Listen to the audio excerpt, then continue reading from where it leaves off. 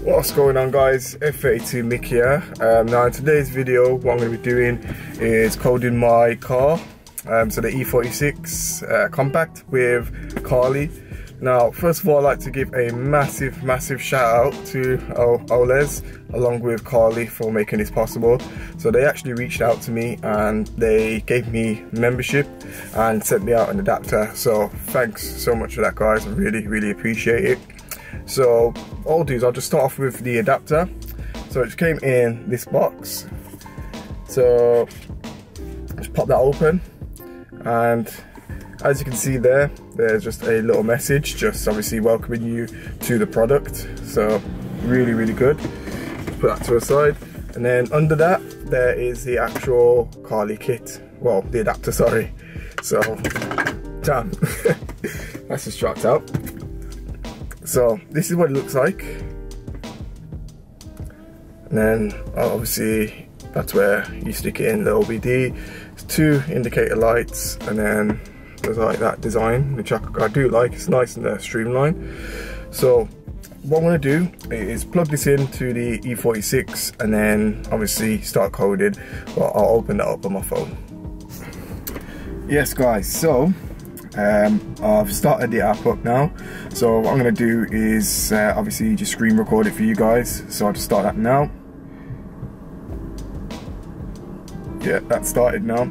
So just before I get into it, Carly, all it is, it's a coding app, so a bit like Bimmer Code, but with Carly it is, well, it's for more cars essentially. So with Bimmer Code you can only code F series models, so like my F32, the new models, so the G series, I series, so i8 and i3, the Supra as well, and I believe some late E9X cars. So I think, don't quote me on this, you can code the E92, but it has to be like a late model.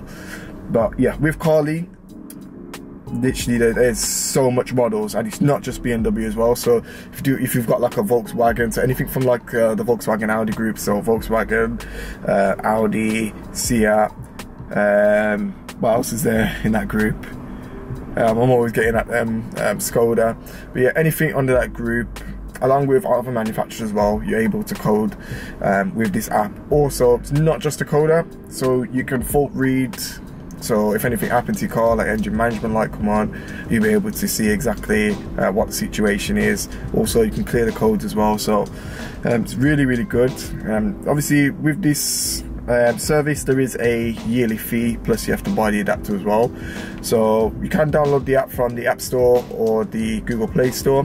The adapter as well, you'll be able to purchase that as well. But yeah, let's just get into the app then. So I'm going to connect to the car now. So I've already put the OBD in. I'm gonna press connect, as you can see. Oh yeah, I already connected it anyway, so you just normally press that connect button and then it will show the car there. So let me just click off. Just gone onto dashboard now. So let me have a look here. I'm just scrolling. So this is literally a first time for myself as well. So what I'm going to do is go to customization. Yep. Make sure the battery is okay. I know my battery is perfectly fine, so I'm going to click battery is okay. So Carly's just running a check now just to see what's actually codable on the car. Yeah, as you can see there. So obviously it's an E46 compact, so there's not going to be much to obviously code like that. So we have a look here.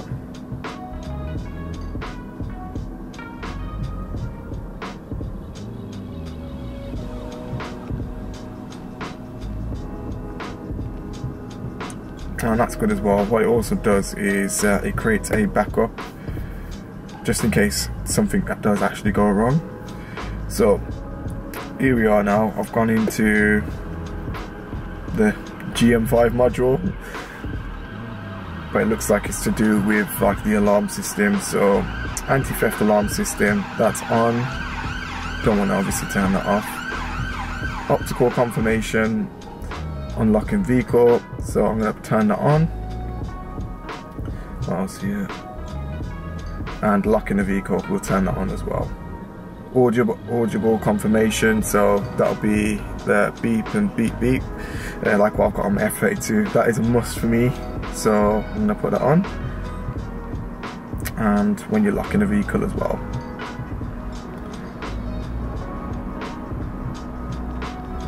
After complete audio confirmation, after complete closing, I'll turn that on. Yeah, that's already on. The alarm sound. So if you have it continuous, it will just go on and on and on. If it's interval, what will happen is that I think the sounds will actually change. So we'll just leave that as it is. Alarm sound long. I don't even know what that is.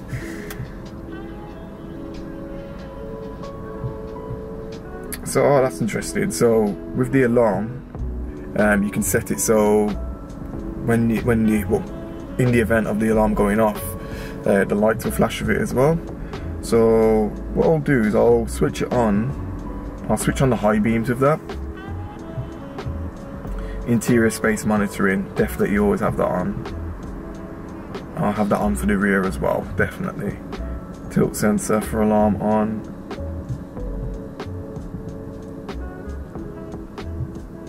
Unlock with center lock. Just have a quick read over that. Obviously you guys can see this as well.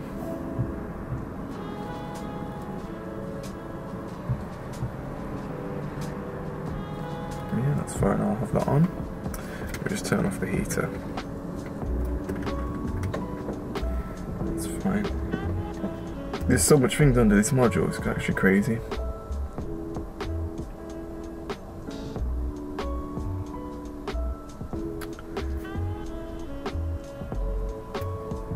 With locks and remote, yeah, I'll have that. So if the alarm does go off, I'll be able to stop it with the key fob as normal and with the physical key as well. Let me just see what else there is.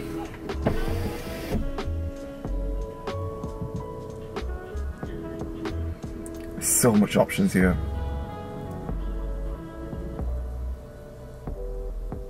What is that? Secondary unlock, selective, central lock in, unlock car once, unlocks the driver's door, unlock it again. With that, I've got that on my F32. I don't know whether to put that on or not.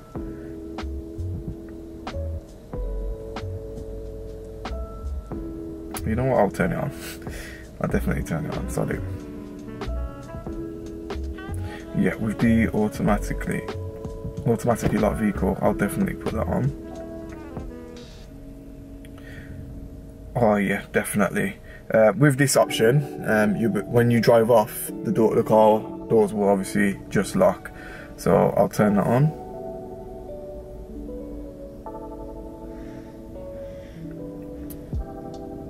Yeah, that's perfect.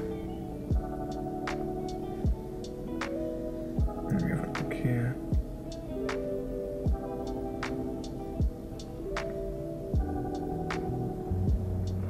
Unfortunately, I don't have electric folding mirrors, so I'm not able to code any of those in.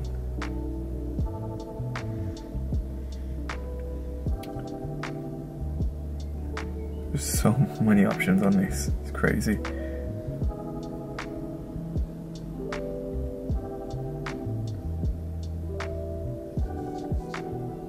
Turn that on.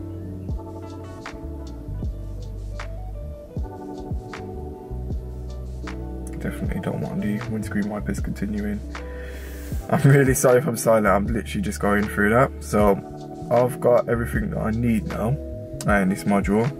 So what I'm just going to do is press code. Yeah. And then that's just going to code the car now. So there you go. Coding was successful. Please turn the ignition on, off and on again. please do not update the car software, even if update notifications appeared in the car during coding. The app would not be able to code the car after the update. So that's fine, so just press OK, and then you turn the ignition off, and then you put it back on again. That's perfect. So if I just back out of there and we go to lights, that's LSZ. So read from car. Obviously, as I said, create a backup first of all, just in case anything does go wrong. You can always revert back to your stock 4. So still creating it, and that's done. So let's have a look here. US side markers, definitely a big fat no-no. Like, that's just not happening at all. I hate them, completely hate them. US side marker, brake lights. I don't know whether with the tail lights, I don't know whether you would just switch them on as like rear DRLs, like what I've got on the F32. I can see it's on, but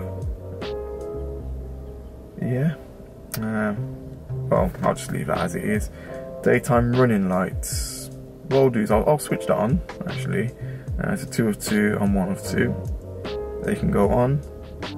Daytime running light brightness, I'll put that as medium.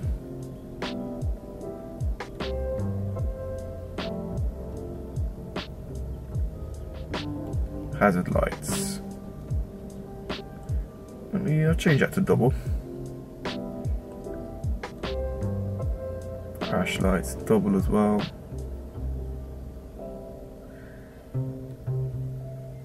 And just having a look here.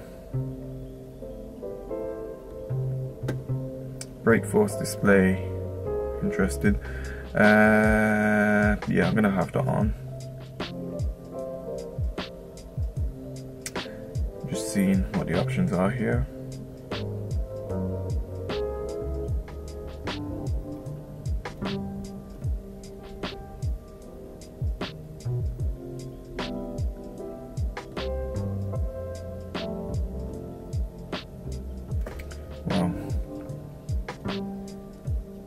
Well, I'm not quite sure what it means with like the brake force display at 1 of 5, 2 of 5, 3 of 5, because obviously there's only the tail lights there and the middle light at the top, so don't really know what it's on about there. But I think what I'll just do is I'll go on 1 of 5 and I'll just put that on.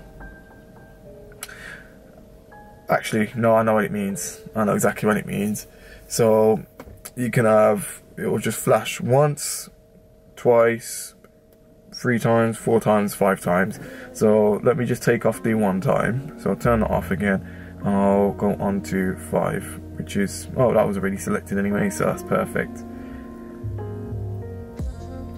Car doesn't have angel eyes, but I may actually fit them, I don't know yet.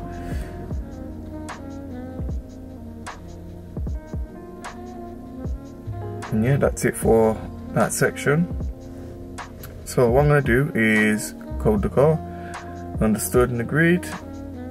So it's just a disclaimer, you get that with most coding apps anyway. So that's just coding in. Yeah, so that's okay. So turn it off and on again, and that's fully coded. So I can come out of that now. That's perfect. And yeah, with this car, well, with this app, sorry, as you can see, there's mileage information, fault information. Let me have a look at the mileage. Well, oh no, that's just the Insights tab, but you can check it for the car. You can also go over a health check as well on live data. So let me just switch the car on.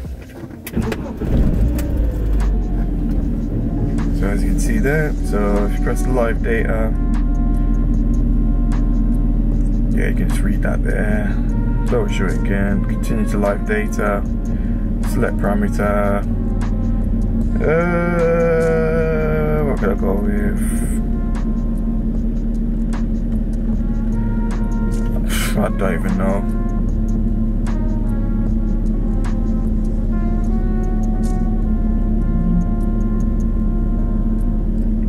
Ambient temperature. Don't know how this works. Start readout. Yeah, as you can see, it's obviously doing its thing, scanning the car and telling me exactly what the situation is. So yeah, it's really good. So as I said, this app is really just an all-rounder, so you can obviously code your car, whether that being like the Volkswagen Audi group or BMWs. We've also got diagnostics, so you can diagnose what's wrong with the car. You can also clear your codes as well. So yeah, like if you want to retrofit like headlights, I know to retrofit the what's it called, the xenons to this car, it would throw up an error naturally, because the car would still think that I've got halogen bulbs when instead it's xenon. So obviously I could code the car to tell it that, you know, to run the xenons, and I won't get a fault code. But yeah, that is Carly in a nutshell for this car. Obviously, depending on your actual car, you're gonna have more options or less than mine. With the F32, I'll definitely have a lot more, and I'm gonna make a video on that anyway. But yeah, guys, I know it's been a less entertaining video than what I'd normally make, but it's obviously just putting this product out there because it's a really good product, like hands down. But yeah, if you guys did enjoy that, please subscribe to the channel. As I said in my previous videos, I hit over 2,000 subs, and I'm highly thankful. I don't know what to say. It's crazy. The growth is really good. But yeah, please like the video, share it around to your friends if they have common interests in BMWs, cars, and yeah, like the video. Now guys, I'll catch you on another video. Bye.